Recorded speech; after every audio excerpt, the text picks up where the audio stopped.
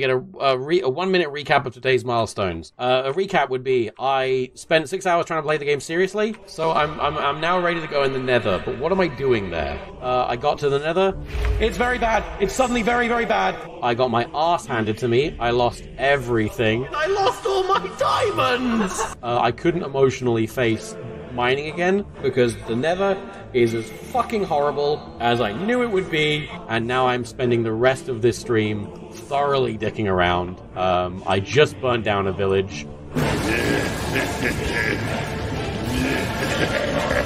My favorite thing to do is to drop lava onto unsuspecting people.